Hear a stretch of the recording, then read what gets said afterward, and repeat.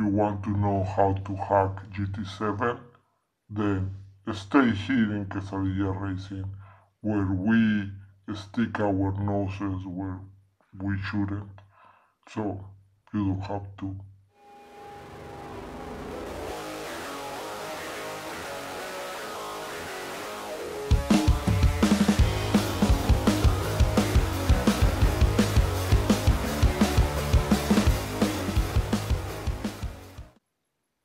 Okay, well, to start, this video is gonna be in Spanish. So, we invite you to do the closed caption and the subtitles because the rest is gonna be in Spanish. So, but you can follow over there. Y la segunda es, bueno, bienvenidos a Quesadilla Racing. Aquí vamos a hablar de cómo hackear a GT7, pero no del hackear en algo malo, sino del hackear bueno, de decir, bueno, qué es lo que está pasando en GT7, en la comunicación que hay en la red entre su PlayStation y Polífono Digital, y ver qué es lo que está pasando allí, ¿no? Y ver si podemos obtener algo de información que nos pueda ayudar a mejorar nuestro juego, no hacer trampa. O sea, este video no es sobre cómo hacer trampa o cómo hackearse su PlayStation ni nada, no es así, sino es saber hackear qué es lo que está pasando allí en ese sentido del hacking.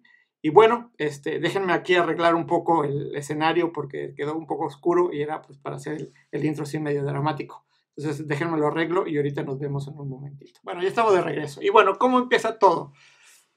Si ustedes saben, bueno, tenemos el GT7 y el juego constantemente se está comunicando.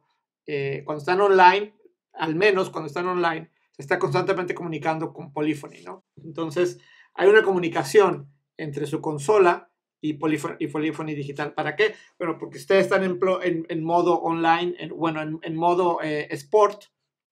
Tienen que saber dónde están los demás pilotos, ¿no? O los demás jugadores. Entonces, tienen que saber que pues, hay alguien adelante de ti, atrás de ti. Saber estar enviando información de dónde estás tú en el track, porque Polyphony tiene que enviar la información tuya hacia los demás jugadores, ¿no? Entonces, existe una comunicación.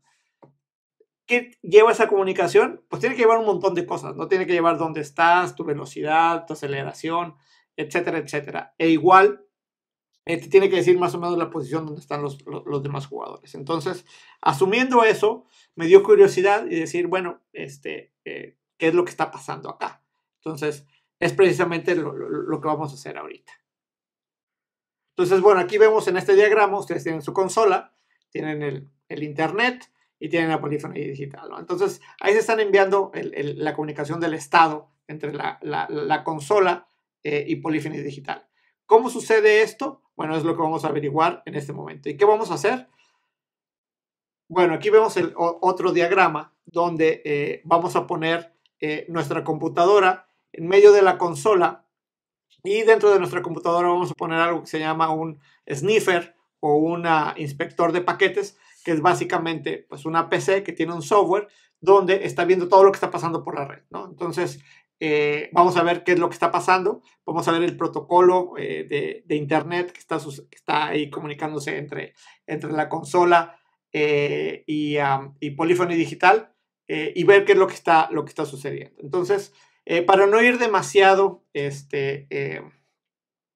al detalle y al demasiado técnico, bueno, ese sniffer o ese inspeccionador de paquetes es un open source que se llama Wireshark. Ok, entonces hay varias formas de hacer esto. Entonces, para mí la más sencilla es, como lo vemos en el diagrama, tener el PlayStation conectado vía un cable Ethernet a mi computadora conectado al Wi-Fi de mi casa, el cual se conecta al internet y a través del internet pues llegamos a los servidores de Polyphony Digital. Hay otras formas de hacerlo, pero para mí esta es la más sencilla. Y bueno, les voy a mostrar aquí más o menos cómo está el setup. Pues básicamente tenemos allí el cable Ethernet, es un vil vulgar cable Ethernet, el cual llega aquí al adaptador Ethernet de la computadora se va por el aire, y después del aire llega el internet ahí a los servidores de Polyphony Digital y pues así se conecta, ¿no? Entonces, dentro de esta computadora hay un packet sniffer, que ahorita lo vamos a ver.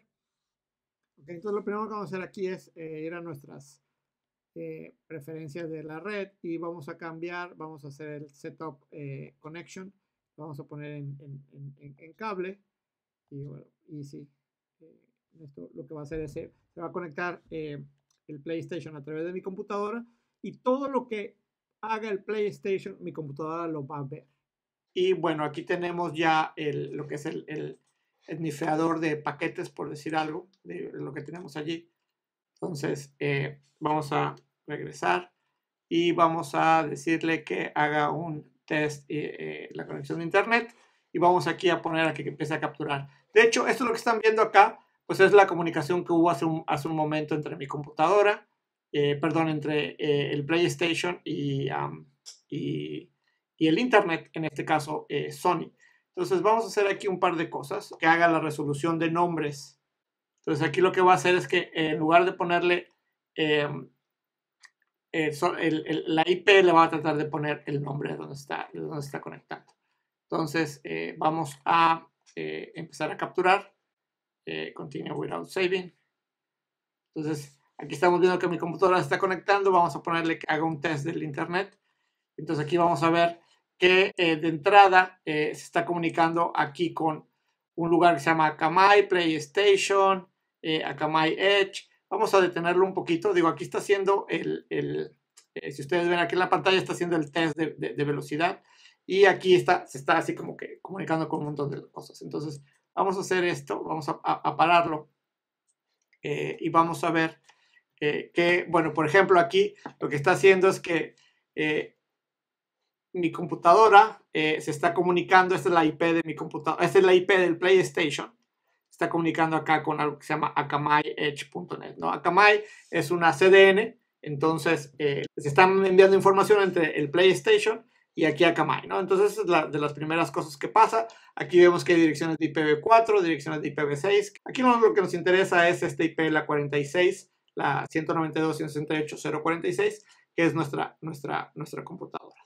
Entonces, bueno, vamos a salirnos de acá a Gran Turismo. Esta cuenta que tengo acá es una cuenta en Europa. Entonces, lo que yo supongo que va a ser, digamos, el juego es tratarse de comunicarse con servers en Europa, en algún lado de Europa. De hecho, es de las cosas que quiero averiguar, o sea, dónde se está conectando, ¿no? O sea, es cuando están en el juego, pues ven ahí el iconito de lo verdecito o amarillo del ping, y eso no tiene nada que ver con la velocidad que ustedes tienen en internet, tiene que ver con qué tan lejos están los servidores a donde ustedes están conectando, ¿no? Sí tiene que ver un poco el ancho de banda, pero llega un momento donde también lo que impacta es la latencia, ¿no? Entonces, en esta figura, por ejemplo, vemos que ustedes tienen su PlayStation que está conectándose al internet, ¿no? Entonces, tenerlo en un solo lugar, pues no tiene mucho sentido. Entonces, lo que sucede es algo un poco más como esto, donde tenemos pues las consolas en su casa, de una persona o de muchas personas, y dependiendo de dónde estén, se van a conectar a un servidor o servidores que están en Europa o en Estados Unidos o en algún otro lado, ¿no? Entonces, esa es la teoría que tengo y es lo que quiero probar a ver si eso es lo que pasa. Y la otra cosa que quiero saber es hacia dónde se conectan. ¿Son servidores de Sony o son servidores de un proveedor de cloud, ¿no? Por ejemplo, Amazon o Google o Azure de Microsoft. Entonces quiero también saber dónde se está conectando Sony. Entonces eso es de las otras cosas que queremos hacer, ¿no? Entonces vamos aquí a poner otra vez que nuestro paquete empieza a capturar. Le decimos que no queremos salvar y nos vamos a conectar acá a Gran Turismo. Entonces aquí empezamos a ver que se empiezan los paquetes a mover. Vamos a abrir un poco más esto. Entonces aquí vemos, ¿no? Que se está comunicando acá. Decía, hay algo eWest Compute Amazon WS, ¿no? Entonces esto nos da una idea de que Polífono Digital no tiene realmente servidores, sino lo que sucede es que los servidores están realmente en Amazon, ¿no? Entonces lo que hace Polífono Digital es que le paga a Amazon para que le provea esos servidores. Aquí vemos también otra máquina que se llama API GT Gran Turismo. Vamos a detener aquí nuestro packet impression, nuestro de paquetes. y vamos a ver aquí algún par de cosas, ¿no? Entonces, vemos acá que hay comunicación entre mi computadora y Amazon, la AW Services. Ahorita vamos a ver dónde están estos. US West Compute.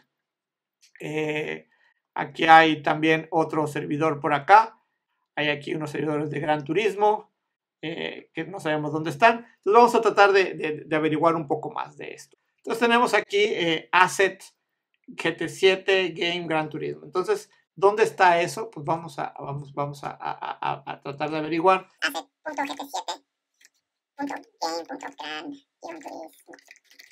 Entonces, este es la dirección de IP. Vamos a ver quién es esa IP.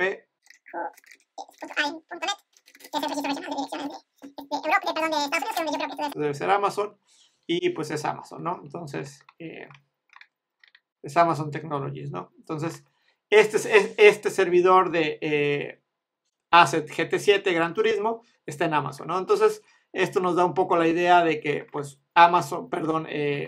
Gran Turismo Polyphony guarda o utiliza Amazon de contenido, no de contenido, pero sí de procesamiento de Gran Turismo, ¿no? Entonces, Sony no los tiene, o Polyphony no los tiene en sus propios data centers, sino lo que tiene es a través de Amazon, ¿no? Entonces, aquí encontramos otra IP que se llama API GT7, entonces vamos a buscar esta API GT7. Entonces también es la 34, entonces esta 34 vamos a ver dónde es, también es Amazon, ¿no? Entonces, pues básicamente lo que vemos acá es que Polyphony pues tiene todo el procesamiento de GT7 en Amazon, ¿no? Entonces hasta ahorita lo que hemos visto es la comunicación básicamente entre el juego, pero no hemos visto absolutamente nada de qué es lo que está haciendo, ¿no? Entonces vamos a ir aquí a World Map, voy a meter una carrera, vamos a ver si hay aquí alguna...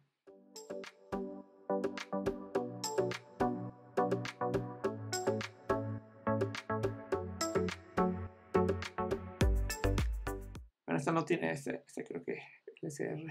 Aquí estamos entrando a la carrera y vemos aquí hay comunicación del PlayStation con Polyphony. Entonces ahí vemos esta comunicación que vemos ahí que dice protocolo UDP y vemos ahí puertos destino por allí. Entonces son la comunicación que nos va a interesar después.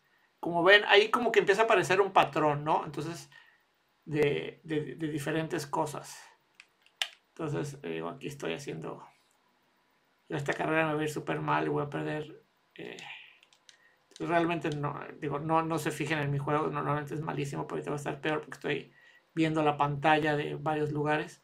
Entonces, pero lo que pueden ver ahí es que, como les digo, hay un patrón allí, ¿no? Entonces ahorita vamos a revisar ese patrón, que es precisamente lo que queremos ver, qué es lo que hay allí, y ese es algo que nos puede servir, por ejemplo, para saber la velocidad del auto, dónde estamos, la temperatura de las llantas, etcétera. Digo, porque es algo que se debe estar enviando allí, porque pues tienes que saber dónde están los demás jugadores deben saber dónde estás. Entonces hay una comunicación entre su consola y Polyphony digital, ¿no? Y aquí lo que queremos ver es, bueno, qué es lo que está sucediendo.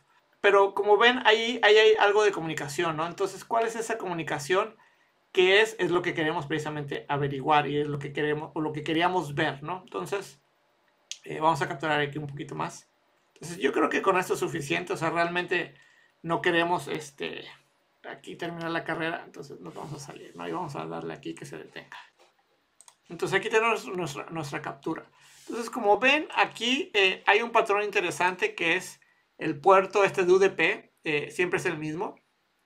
Entonces, definitivamente aquí hay una comunicación de Amazon contra el juego, que debe estar enviando alguna cosa, y también del juego debe estar enviando algo hacia Amazon, ¿no? Spoiler alert, he estado haciendo un poco más de investigación y este paquetito que se ve acá, o sea, de cuando se conecta mi computadora hacia Amazon o le está enviando información. Bueno, este es un SMP. Este paquetito, ese es el paquete del que está enviando mi computadora a Amazon. Entonces, básicamente es la comunicación que algo debe tener ahí adentro. Ahorita vamos a analizar qué es lo que tiene adentro.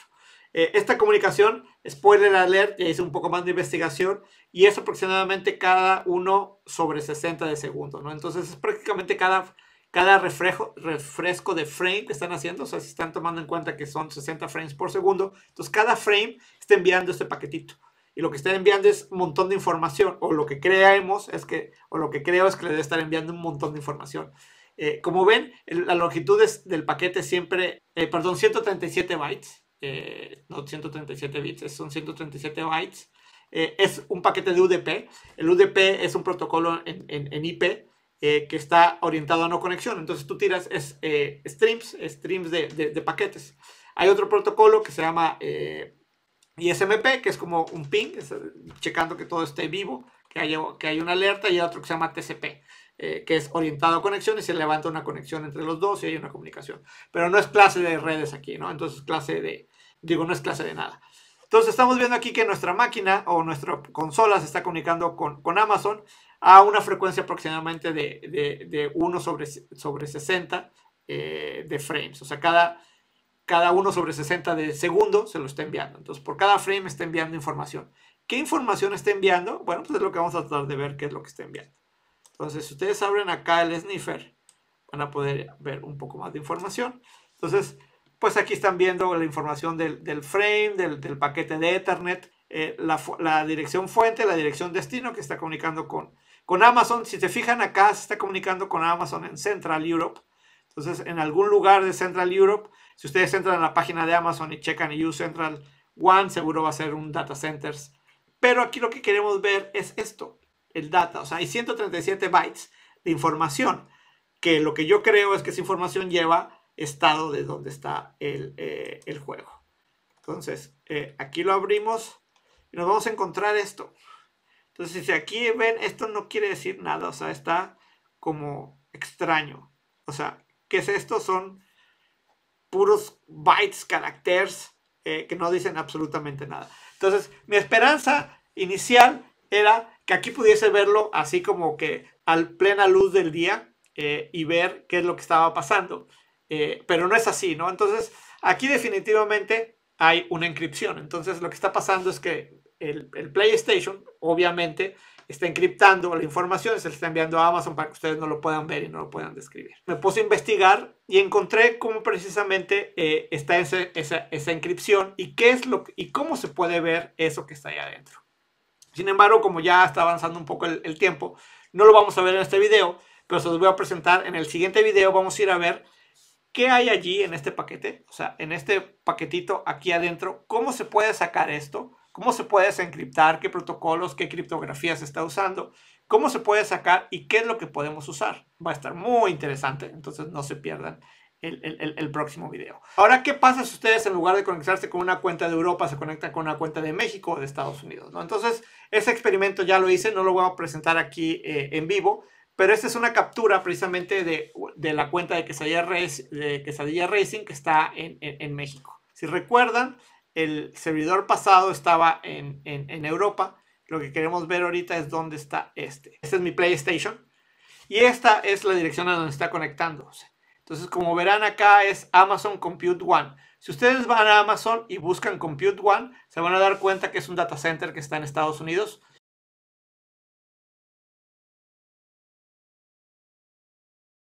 Entonces aquí les muestro todas las zonas de Amazon.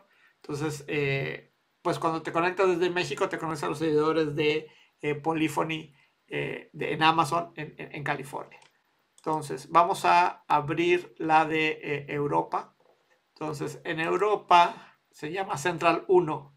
Entonces, esa es la captura de un juego que hicimos en Europa.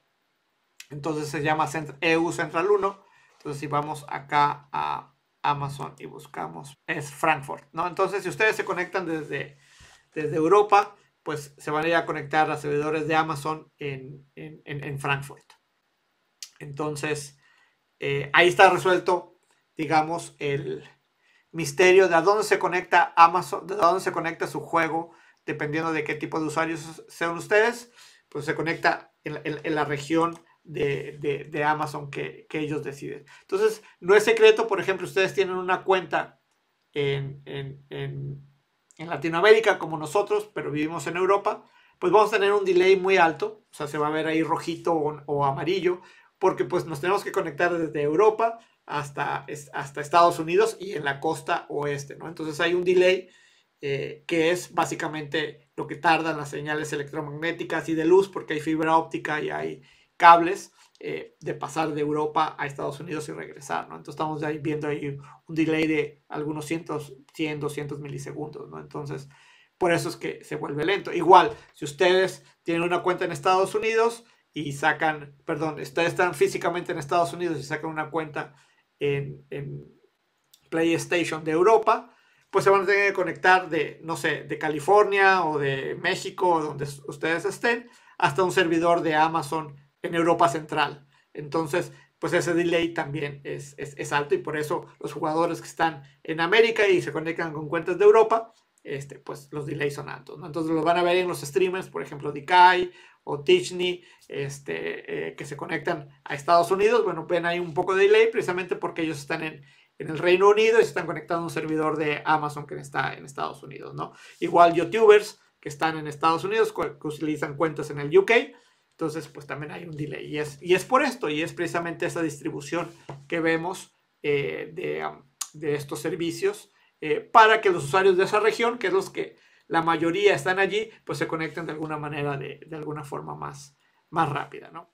Entonces ya vimos que cuando hay un juego en vivo, o sea, una carrera en vivo, ustedes pueden ver qué es lo que está pasando en la red y pueden en un momento dado, si logramos descifrar qué es lo que se está enviando, pues ustedes pueden saber qué es lo que está pasando en la carrera, ¿no? Y a lo mejor obtener información de telemetría.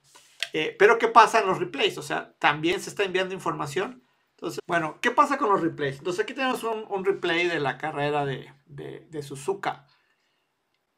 Y no se ve el patrón tan fácil, ¿no? Estaríamos esperando aquí ver comunicaciones del puerto UDP, igual que la vimos en la pasada. O sea, deberían de aparecer esos UDPs. Y no aparecen. Sin embargo, aquí tengo una pequeña aplicación que la voy a mostrar en los siguientes videos. Aquí tengo la aplicación que está capturando precisamente el replay. Entonces este es el replay. Acá estamos viendo que estamos capturando información.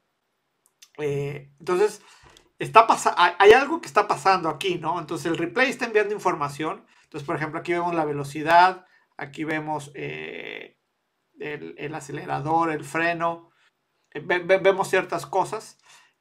Luego les voy a mostrar cómo hicimos este programa, pero esperaría yo ver esto mismo que estamos viendo acá, lo esperaría yo ver acá en el packet sniffer. Entonces aquí deberíamos estar viendo precisamente esos UDPs y no los estoy viendo, ¿no? Entonces, ¿por qué no lo estamos viendo? No lo sé. Pero bueno, lo importante es que sí podemos ver esto otro, ¿no? Y esto lo vamos a poder capturar y luego vamos a poder hacer algunas cosas. Luego les voy a explicar cómo hicimos esto. Entonces, resumen. Tenemos aquí el PlayStation que se comunica con polifonía digital. Si ustedes tienen una cuenta en Europa, se van a conectar a servidores en el cloud de Amazon que están en Europa. Si su cuenta es en Estados Unidos o en Latinoamérica, se van a conectar a servidores de Amazon o del cloud de Amazon que están en Estados Unidos. Suponemos que si están en Asia, se van a comunicar a servidores del cloud de Amazon en Europa. Perdón, en Asia Pacífico. Entonces, Polyphony no tiene servidores, sino lo que utiliza es un cloud computing de Amazon para conectar a los usuarios con el juego. Y el juego, cuando ustedes están en carrera, está enviando información de dónde están, está enviando información, no sabemos exactamente qué es. Bueno, más o menos tenemos una idea porque ya lo investigamos, y está enviando información. Y esa información se envía a través del protocolo de internet de UDP, entonces es como un stream que se está enviando, y además está encriptada esa información. Entonces, por el momento no podemos saber qué hay allí. Suponemos que es estado de juego, pero no podemos ver porque está encriptada. Entonces, nuestro siguiente paso va a ser tratar de desencriptar esa información y ver qué hay allí y cómo podemos usar eso, por ejemplo, para telemetría. Replay a través del sniffer o del packet capture no vemos mucho, o sea, entonces podríamos decir, ¿sabes qué? Pues no existe, o sea, en el replay no se envía. Sin embargo, hemos estado trabajando, ya creamos una aplicacioncita que saca ahí algo de información y lo vemos en el replay. Entonces, también es interesante que puedas sacar información de del replay, y esta información se puede usar, por ejemplo, como les digo, para telemetría. Entonces no tenemos ahorita toda la aplicación. Bueno, sí la tenemos para mostrárselos, pero no se los vamos a mostrar porque queremos ir un poco a poco cómo fuimos desmembrando todo esto. Nosotros no lo hicimos realmente todo, sino gente mucho más inteligente que nosotros la encontró en internet y encontró cómo hacer todas estas cosas, y nosotros lo único que hicimos fue agarrar el código y simplificarlo un poquito porque estaba un poco más complicado para lo que necesitábamos nosotros. Son de las cosas que les vamos a mostrar un poco después, y también les vamos a mostrar algunas aplicaciones que hay por allí en el internet que utilizan todo esto que estamos viendo acá de esta información que nos está enviando en el juego para generar telemetría y generar información y otras cosas, ¿no? Entonces, aquí lo importante que queríamos era que ustedes vieran dónde salía todo esto, ¿no? Entonces, toda esa información de telemetría, etcétera, que ven algunos en aplicaciones de GT7, es así, es a través de esto, ¿no? De esta información que se está enviando entre la consola y polífono digital, y que de alguna manera se está desencriptando y sacando para que se pueda usar. Entonces, ese es el resumen. Esperamos que les haya gustado. Si les gustó el video, pues un like, subscribe, y muy importante, la campanita, porque les vamos a seguir mostrando más información, y ahorita nada más es como la entrada, y después les vamos a decir qué información pueden sacar de esto y cómo la pueden usar. Entonces, subscribe, y pues muchas gracias, y nos vemos en el próximo video de Hackeando a GT7.